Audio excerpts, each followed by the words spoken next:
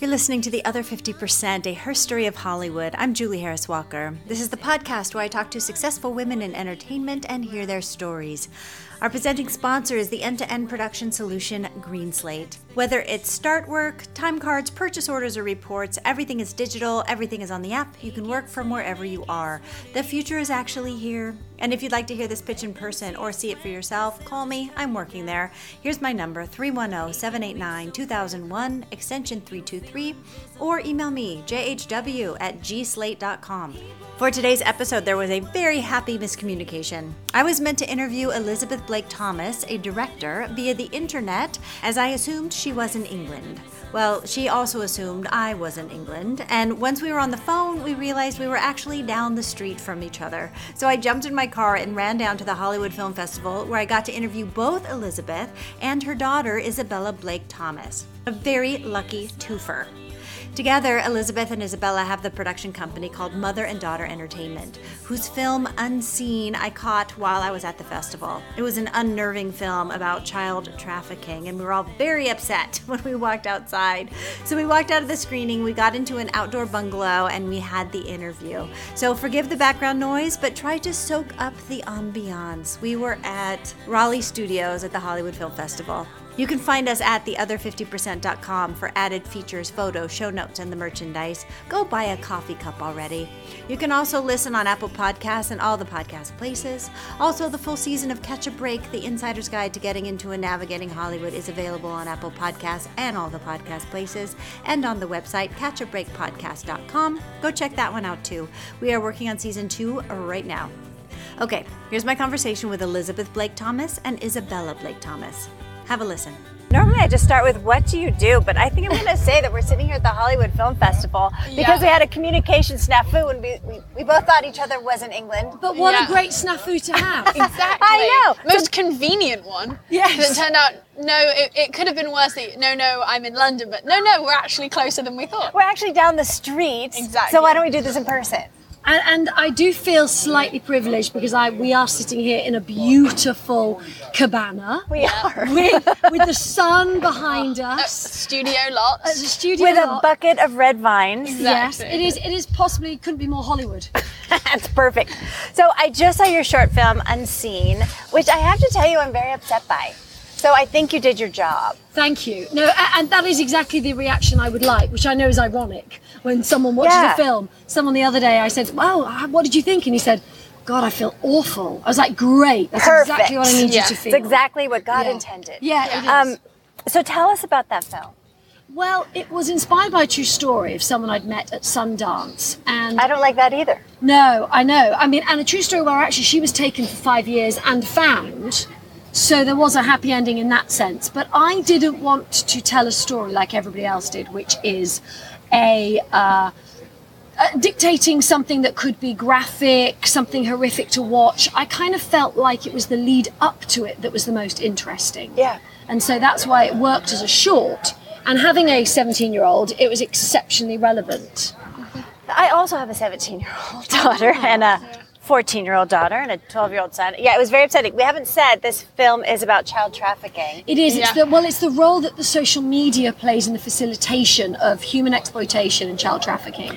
Let's talk about that because you handled it in such an interesting way because in the background of the scenes on mirrors, the social media was scrolling. That's right, yeah. I didn't want to convey social media in the usual way with phones and over-the-shoulder shots. So I believed a mirror was a really good example of something that is looking into our soul and something the young teens use every day. And so I just had constant scrolling social media.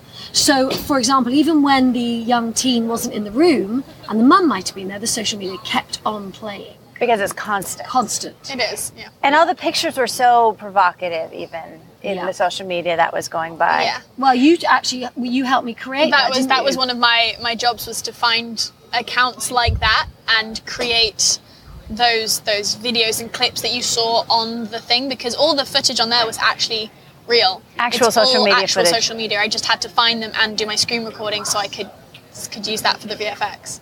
So this is Isabella speaking right now. I should say the two of you have a company called Mother and Daughter Entertainment. We do indeed. Yes. That's pretty great. Mm-hmm. It is fun. So I know that that you, Elizabeth, are a director, writer, producer, sometimes actor. Well, no, not an actor at all. That is purely when my friends say, I need something. I'm like, yeah, okay, can't find anybody else, I'll do it. But I'm definitely a behind the camera person, although it might sound like I quite enjoy it. I have the face for radio. I always say that. But director is what I say I am. That's the top thing.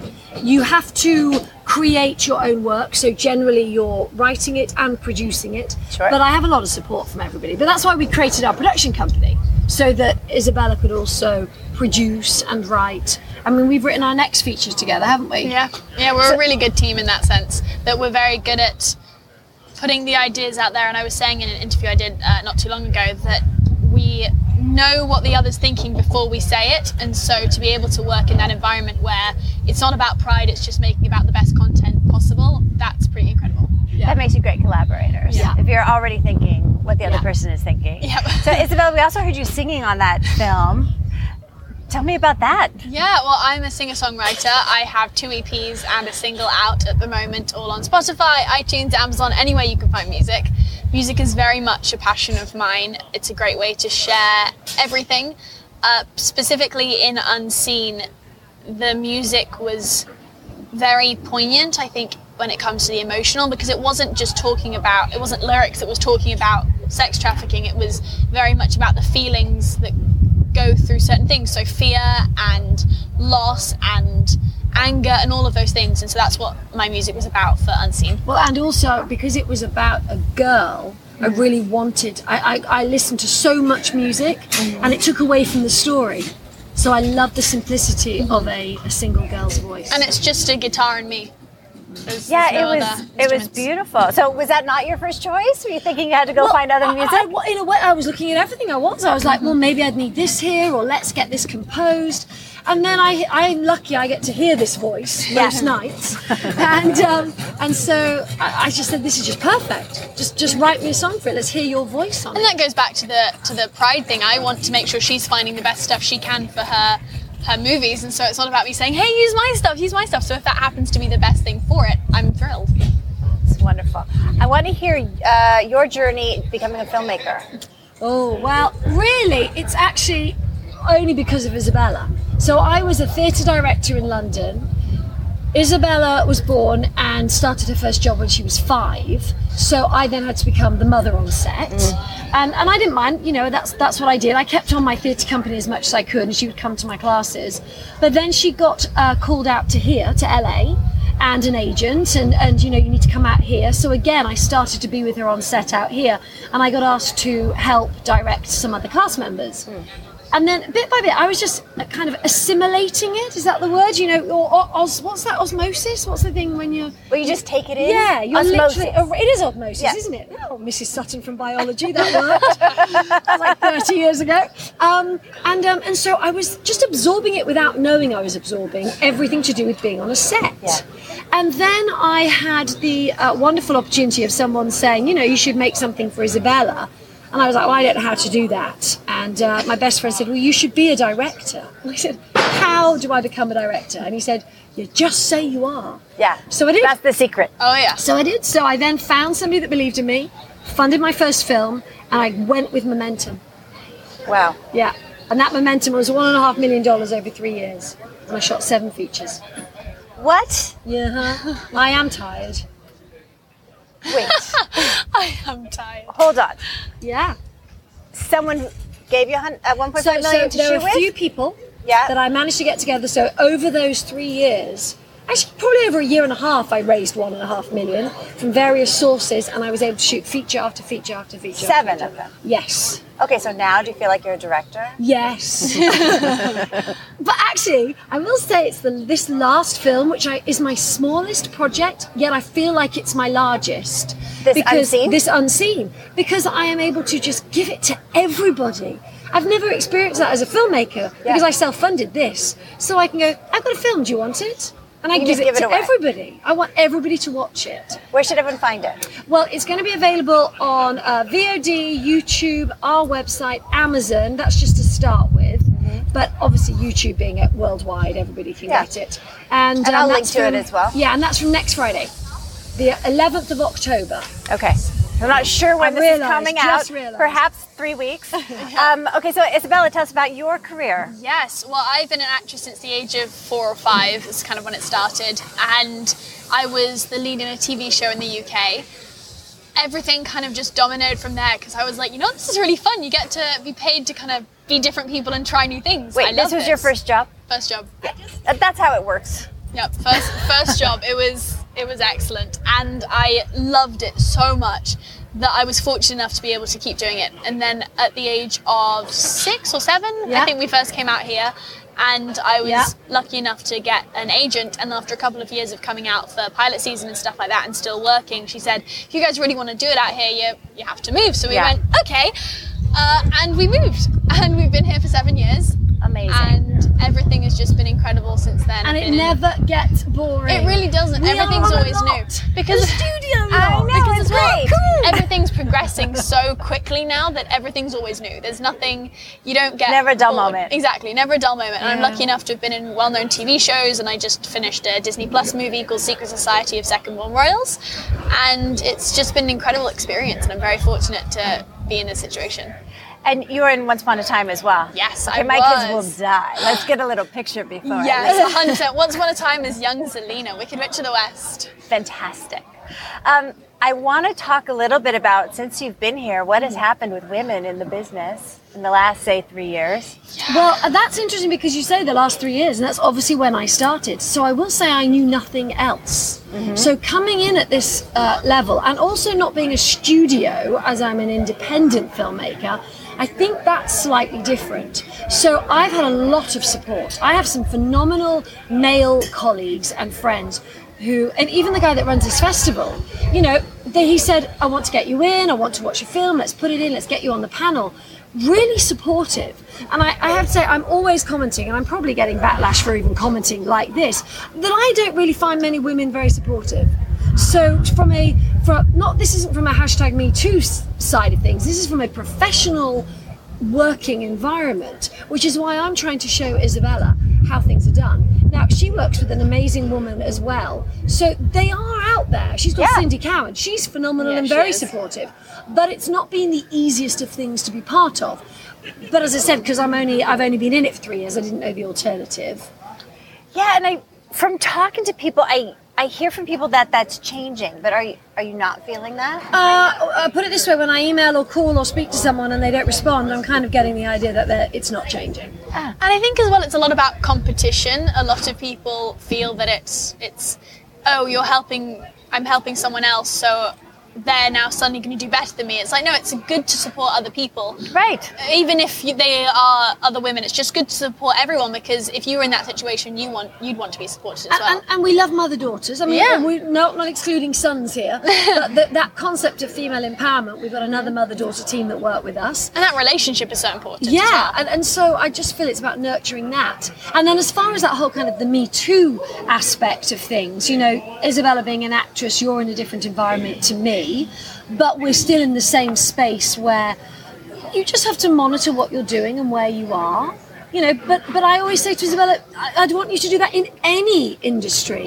If you were in the sports industry, the financial industry, they're all the same. There's nonsense everywhere. Yeah, there is nonsense everywhere. And we have to do it anyway. Yeah. What does support look like? Well, I know I can say, I'll step in, I'll help you out. Let's light it on fire. Okay. I think it's just, more about... That's right. It's just more about saying that I think it's so important, especially younger generations, to be supporting each other, because I found, especially as an actress, that the competition is huge. Yeah. And the roles are few. Exactly, and the roles are few. But for me, I know that if my friends book something, it's because they were right for it and I wasn't. And there's nothing I could have done about that. That's just what happens. And I think people forget that a lot of the time, that when someone's picked for something, there's a reason for it. It's not just someone went, with their eyes closed, and you. It's based on nothing. Exactly. There's always a reason for something. So I think it's so important to just start supporting your fellow women, your fellow filmmakers, because everyone has gone through something, whether it be struggling to make a film or anything. And it's just about helping them, because if you were in that situation, you'd want someone to help you as well. Of course. Now, are you making an effort to have gender balance on your sets? Oh yes, big time. 50-50. By 2020. That's right. You're on board with that. For me, it's about diversity. It's about supporting women. But I will say, I don't therefore exclude men. No, it's saying the best person for the job, Yeah. but not excluding women. Well, it's the best person for the job and making sure I look at both versions first. So my DP is actually a guy, but he's been with me from the very beginning, and he's incredibly supportive. But equally, I'll have try and put other heads of departments as women. And in fact, we're shooting a TV pilot in 2 weeks, and there's a new DP that's coming on from that, because she's based in LA. She's a she. I can't wait to work with her. She's a she. Yeah, so definitely. Now, is this a pilot that you've written? Yes. It's called Across the Pond at the moment. Might change. Which is where we thought each other were. I wrote it based on actually truth of us coming over. When we first came over, Isabella was 13, I was 33, and our best mutual friend was 23. So there were 3 generations coming over, and we knew nothing. Mm-hmm. And so that was very brave. Or stupid, could have been another word. Either way. But we've written this Depends how you remembering look at that, because it's so funny what we went through and what we did. Yeah. I love it. And how you learn certain things. Oh, yes. Like what, for example? Well, we don't want to give away the jokes from the show as well. Well, no, we can give away a couple of things. Okay. Give us one. Give us a little taste. We can say, things like, I didn't know what a 3-letter acronym was. Oh, yeah. Okay. So, for example, when people were asking, I had this big meeting and they wanted to pitch deck the Bible with the LOI and the P and A's, and I'd have to sit there and go, yeah, no, nod, and I'd nod very, as if I knew. That. And then, no, you can't Google it. I got home and I would try to find out what was going on. And then there was nobody I could ask, because then I would look stupid. It was honestly. And then to write a budget, do you know what you do? You make it up. Yes. You make it up. Yeah. So that's what I had to do. I was like, I'm just going to put this all together and see what happens. How'd that go? Really well. People still believe me. But I think as well, it's showing the pilots, showing that, hey, you can do anything no matter where you come from and what you know. Exactly. Because especially in this industry, film school is great for knowledge, but then when you get onto a set, you're still going to start from the bottom of that department. Exactly. Because it's all about the experience you've had on actual sets. No one wants to hear you graduated from film school. No, They're exactly. going to hand you the it's helming like, of the film. okay, cool. Now you're going to still be an assistant. Yes. It helps welcome to you have the that. PA. Glad you have your film degree. It helps for yourself to have that knowledge. Yeah. Not so much everyone else. And that's what I'm saying. That's why I know what I know. Yeah. Because I had no ego about, I'll make your coffees. Even now, and I'm on any of my sets, if someone needs a coffee, I'm going to get them coffee. I don't care. But that's how you learn everything. It's really important. I think that's also kind of English, actually. Oh, do you think? I was on set how for funny. a huge HBO movie, and the producer was slicing up and handing out cake on the set. Yeah. And I was like, Yeah. that would not happen in America. Yeah, I think maybe you're right then. But as well, because you're right. It's like when you're on set, the director can't push the button for playback on the thing. You can't It's like, touch but anything. it's right there. Yeah, so you have to go get the person to push the button for playback. Unions. Exactly. You have to only do your job. So I think you're right. It's in England as well. It's like anyone help each other. Yes. What advice do you have for women coming up behind you? To come on my set. Because every set I mentor, every set I have someone that's new, not experienced, trying something different. For me, it's about finding someone that will support your vision and your dream. So if I have a 16-year-old that says to me, I really want to be a director, I'm like, I'll help you, I'll support you. And I don't think you're too young to learn. That's why mother-daughter is so imperative, I think. Because the other mother-daughter, actually, the daughter is 19. Yeah. But we were on a panel this morning, and that daughter was 30 with that mother, and they worked together. And that's just wonderful. I think for me, there's a couple things. It's like they're big statements. It's be brave, because in this industry, being brave is such a big part of it. Because it's like you have to make those jumps and make those steps and take those steps, because otherwise nothing's going to happen. It's about holding yourself accountable for things so that they get done. support other people who are coming up with you, because you never know where they're going to end up. They could be the next Steven Spielberg. Not saying you can't be the next Steven Spielberg, but they could be. But you're all going to rise together. Exactly. Explain why that's really relevant with you at the moment as an assistant. No, because you're making phone calls to these other assistants, and I'm like, do you realise in 5 years' time you're both not going to be assistants? You're going to have gone up to another level. It absolutely happens. Because you all grow at similar pacings, and so it's like graduating. It's being in school. It's like you all go off in the same grade. You're all going to graduate at the same time. And then you turn 40 and all your friends are running Hollywood. Exactly. It's weird. Exactly. That's why you got to support everyone, because you never know where they're going to end up, and you don't want it to come back and bite you. And it's not saying, hey, when they're here, I'm going to ask for everything. It's about just saying, hey, it's really cool to know that person. We're like, oh yeah, I was friends with them. We came up together. That's exactly right. It is. You're right. Wise words. Yes. Tell me about your latest feature film.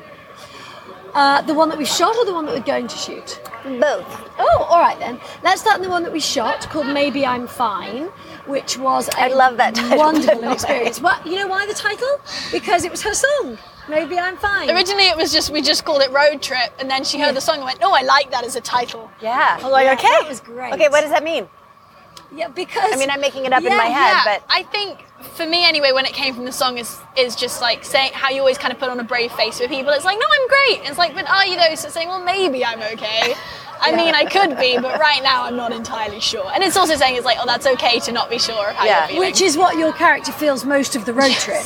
So it's a road trip based from LA up to San Francisco, and she has to, unfortunately... Father-daughter road trip. Father-daughter road trip, go with her dad, who is a little bit of a... what is he? He's just like What's not the a word? loser. He's struggling. He's a struggling musician. struggling. So, struggling musician. And struggling a little bit in life. And in life, struggling with everything. He's just struggling. And so she has to go on the road trip with him through various things happen along the way. It's like the family weekend out from summer camp. Yeah, but And it was... and he breaks me out of summer camp. Yeah, he does, and he doesn't tell anybody that he's got her. So, But she thinks that everyone knows. but I'm not telling everybody everything. No, but that's in the bio. But I don't know. Oh. I don't want to tell everyone what's going on. Well, watch the movie. I'm leaving that in, by the way. I know you can, but it's that we're best friends. It's perfect. We're like sisters. We finish each other's sentences. We do. Yeah. It's like in Frozen when they say finish each other's sandwiches. That's what I was going to say. Exactly. So it's a really fun feature with some great cast, and actually the cast I put in are just becoming bigger and bigger in what they do. So that was really good. Fantastic. To kind of Goes back to get ahead of supporting it. everyone. It does, supporting everyone. It's true, because you didn't know. I didn't know. And that is going to be released hopefully this summer. And then the one we are shooting in December is a true story based on Isabella and her best friend who is 100 years old. So Isabella wrote it, and I did the arc, and then she wrote scenes. Is this true? Yeah. Very Completely much true so. story. My best friend was 100. She passed away last year in May. And 6 years of friendship. 6 years of friendship, and she was such a big part of my life, massive influence on a lot of things, and she was just the best person. I always say I have an old soul and she had a very young soul, so she was like a 14-year-old and I was like a 100-year-old, so it always worked out between us. That's true. Yeah, so she was the And naughty she lived little... here? Yeah, she lived in Hermosa, a couple doors down from me. Well, actually, 3 doors down. 3 doors which down. is probably what we're going to call the movie. 3 doors down? 3 doors Yeah. down. So that's how you met her? That's how I met her. Is we were walking one day and she saw Chai and invited me up, and we just got to talking, and then she'd tell me these phenomenal stories about her entire life, and we just Amazing. became best friends. And yeah, I love her a lot. And Chai is our dog, because otherwise she might Yes. think it was a cup of tea. Oh, that's Chai true. Right, Chai's the dog Chai who is my is dog. right here, by Who the is way. right here, my You little may have heard a couple fluffy minutes ago. Maltese who's a little bit not white today. Yeah, She's supposed to be. watching She's out. a bit grey. So Millie loved Chai, Millie loved Isabella, and she would go And over Chai loved all Millie. the time. And it was a case of sometimes 3 hours. I would have to say, text or call Isabella, because at 10 years old she didn't have a phone. I would go round. Yeah. But as you got older, I would text and say, "You need to come back." So just another bit of time. We Just played another solitaire hour. together. We'd bet with pennies. It was great fun. Yeah, she taught her to gamble. Wonderful. Taught me to gamble. As you do. Yeah. Exactly. It was perfect. But she was amazing. That's incredible. So the film is about this relationship? Yeah. Yeah. Wonderful. You're shooting in December? Yeah, and we've got a wonderful actress to play, Terry Moore. She's going to play Millie as a 91-year-old. It was very sweet, actually, because when we were talking to her and I told her about this role, and I said, she's 100, Terry seriously turned to me and said, "I think I can play 100." I was like, She's "You're a 91." sweetheart. I met her couple of weeks ago for a meeting just to chat about the movie, and she is just incredible, and her stories as well, and it's phenomenal to speak to this generation, because there's so many untold stories, and that in itself should be a movie. It's just the untold stories of this generation. It's old Hollywood and what they have seen. Yeah, and the people they knew, like Terry was best friends with Marilyn Monroe, like. What? Yeah, but that's why we're telling this story, because we really truly believe every story we tell has a purpose, that you should talk to this older generation. Yes. And the younger generation is so quick not to. And I'm not dismissing all young people, but we're all busy, we all have our lives. Right, you become invisible. And yes. Yeah, and things have moved on so quickly that you might think the older generation don't know how things work. Didn't you used to show your phone to Millie? Millie didn't understand how Siri worked. She kept trying to figure out who was in my phone, which was a fun thing. She goes, honey, if I was 10 years younger, I'd have one of these things, but I don't need it right now. She just had her landline, and that's all she had. That's all she needed. Can you imagine? It's only really happened in the last 20 years. Yeah. Like, it really has happened so quickly that now I find people apologize for their age if they know what a fax machine was, and that wasn't even that long ago. No, but it all happened so quickly. Right. Yeah. Right. But then I used your so iPad. fast. It was like such a weird time. The early 2000s was like everything was switching over, and Apple became rulers of the world. Yeah. It's crazy. It's funny. It's gone so fast. Yeah. All right. What is the big dream for the two of you? Oh, okay, the two of us as a mother-daughter duo. Oh, you sound like you know the big dream. Well, the two of us as a mother-daughter duo, or each of us individually? Bring it all. Bring it all. Okay, because we can talk about mother-daughter together. Well, you do your own then, and then I'll give me time to think about my own. Well, you sounded like you knew. Well, no, I just wanted to confirm what answer I was thinking of. So, okay, so the big dream for me, I think, I say this to people because I do get asked this question a lot, especially being a young actress. It's my dream, no matter what, is that I'm going to be in the film industry, no matter what it is. And I'm fortunate enough to have had the opportunities to try lots of different roles, so I'm able to have a well-rounded experience, and I'm able to make an informed decision and go, oh, this is what I really enjoy, and really focus on certain things. So I know no matter what, I'm going to be in the film industry, but I think it's about, it sounds so like cheesy, but being happy, to be honest. I just want to be happy, and success to me as well, successful. Success to me is being happy, doing what you love, and being able to support yourself. And it could be financially, it could be emotionally, but being able to support yourself, that's what success is to me. So being successful and being happy, those are the two big things for me. And I know it'll be in the film industry just because that's what I love, but whatever that may be, that's my dream. It's wonderful. I like it. I kind of feel like steal I my might dream. steal it. Are you just going to take her? I am. I'm going to steal your dream. No, I think you're definitely right with being happy. Mm-hmm. You can cover all those. I want to be happy, healthy. People forget that as well. Yes, they do. But I think if we're going to take it from a career point of view, which yours did cover that as well. Yeah. But I know that I want to make a difference in the world through telling stories. So I love the fact that everything I've come up with, or people I'm working with, are along that same page as well. So therefore nothing stops me from making that happen. And it's about telling those stories that will allow me to make that change in the world. And actually that kind of comes over to mother-daughter. So directing to me is just what I do. There's nothing. I can't wake up and think that I couldn't make a film. That would be devastating to me.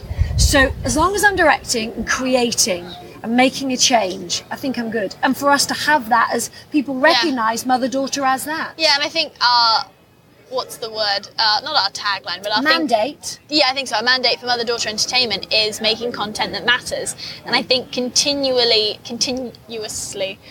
making content that matters is really important to both of us, because it's talking about the serious subjects like Unseen, but it's also talking about just normal things about teenage life and adult life, and that's just everything, and making sure that it's important and not just pointless, especially nowadays.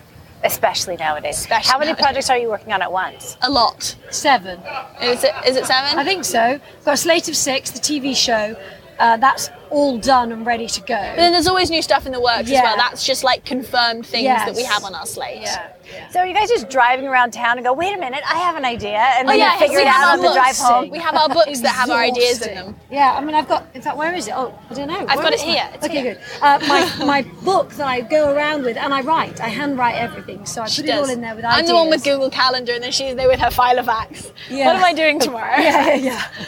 But no, it's ideas after ideas after ideas. And that inspiration, it's a drug. I'm totally addicted to it. Because as well, it's like you can keep creating ideas as much as you want. Like they're free, so just make it, because they'll always lead to other things. And you can combine ideas and create crazy stuff. And nowadays it's so hard to be original that the more you're creating ideas, the more likely you're able to find something new. But as well, it's saying, hey, I love this idea, let's follow through with it. And it's not just about creating the idea, it's about really making it to the end and the release part of it. So then do you structure your time? Thinking, because I assume you're still living together. Yes. On a boat. On a boat. What? Yes, we're on a boat. Yeah. We live on a boat. Oh my God, this is getting better and better. Yeah. So, because I imagine you have tons of creative conversations. Do you ever stop and say, now we have to have a business conversation? And then I imagine sometimes you stop and say, could we just not right now and just watch television? It kind of combines into It everything. does. We can be watching a movie and go, oh my gosh, so I have this idea for something. Like, it'll literally just happen. And because we love it so much, it's not like we find that like a barrier or a boundary. Everything just kind of blends into one for us, because film is so much our life and our life is film, and we love it so much that everything's just incorporated into one. It just is who you are. And the thing is, our the language that we speak is the same for whether it's life, film, work, home. Everything coincides. It's all connected. Yeah. So You're very integrated. That's it's the funny word. It's integrated. I did go on a date the other day that someone said to me, if we go out, no, actually no, we weren't on a date. He said, if we go on a date or if we started to date each other, I don't want to talk about work. And I thought, oh, you are so not right for me, because that's all I want to talk about. But not because I'm sitting here going, I work in an office. And not because you don't have other things to talk about. No. It's just all incorporated. Yeah. The experiences we have are because of our work. Right. Yeah. And then our work will be because of those experiences. Everything's just together. And it's not to say that we don't have to use air quotes because no one can see me, the personal work-life boundaries. It's all just one, and we're okay with that. It's not like we're saying, no, work and life separate. Work is life, life is work. That's just how it is for us. And you know what? And it's not work. It's our passion. what you do. That's why I say I don't work a single day in my life. I got up the other morning, I was laughing at myself. 8 a.m. Nobody's making me leave the house at that time. Yeah. And I don't get home last night until midnight. I've been working. I didn't earn a single penny. And meetings after meetings, writings, working with my assistant, going over everything. And I thought, I'm the one that made me do this. There's nobody here making me do this. But I don't even question it. This is a Saturday. Straight away, film festival panel. Let's do a screening. Let's do a podcast. I'm going to a meeting. There's an event. Well, it doesn't even come into my head that I wouldn't do that. Of course, you're living your purpose. Yeah, Exactly. Yeah, I think that's it. It's wonderful. How can people find you? Everywhere. I'll do you. At Isabella_B_T or At Elizabeth_B_T and Chai has her own page, Chai the Russian Spy. with underscores instead of spaces. And also on our mother-daughter website. Motheranddaughterendt.com. Our websites are just our names. No, Isabella. we're not going to have those anymore. No. We need to Scratch talk that. about that. Okay, scratch that. Well, no, have a look at them while they're there. Yes, quick. You know, It's our names with .com. But also, like Facebook is like Elizabeth Blake-Thomas or something, isn't I it? think it's just our names, but if you Google us, we show up. Yeah, We'll everywhere. find you, and I'll link to all your things on my website. Instagram, I think we use Instagram most. Well, I know I use Instagram the most. It's Isabella_B for Blake_T for Thomas. Okay. Oh, it's spelled Isabella, just because people spell it differently. ISE? Isabella. Oh, ISAB. Okay. I've had Z's, I've had T's thrown in there. It's all wrong. Exactly. What did I not ask you about that I should have asked you about? What is a want? Let's do a want because we're all women. All right. Okay, I would like somebody to fund me. No, I'd like someone to want to fund a couple of the mother-daughter projects. I've got a very exciting feature that I'm going to be submitting for the Oscars for the Academy next year, and I would like to make that. It's an LGBTQIA. Did I get that right? You did, or if you want to, you say LGBTQ+. Oh, okay. That's a beautiful feature. Okay. What's the IA? I don't know. Intersexual, asexual. Thank you. Well done. And We must keep up. Yes, and so that's really and just meeting people and making friends. So I suppose if anybody wants to get to know us, have a meeting, find us, we are open to that. Fantastic. Thank you. You covered all the bases, I think, for when it comes to what we want. I think so. Yeah. Did we do it? Yeah. Yeah. Thank you. You two are adorable. Thank you. Thank you so much. We finish each other's Sandwiches. Yes, that's what I was going to say. Goodbye. You've been listening to The Other 50%, a herstory of Hollywood. I'm Julie Harris Walker. I'd like to thank Elizabeth Blake-Thomas and Isabella Blake-Thomas for sharing their stories. And special thanks to Jay Rowe, Danny Rosner, and Allison McQuaid for the music. Please find us on your favorite podcast provider and leave a review. And of course, on our website, theother50%.com, all spelled out, for added features, bios of our guests, and the merch. You can also follow us on all the social media platforms, and also go subscribe at catchabreakpodcast.com. Thanks for listening. See you next time.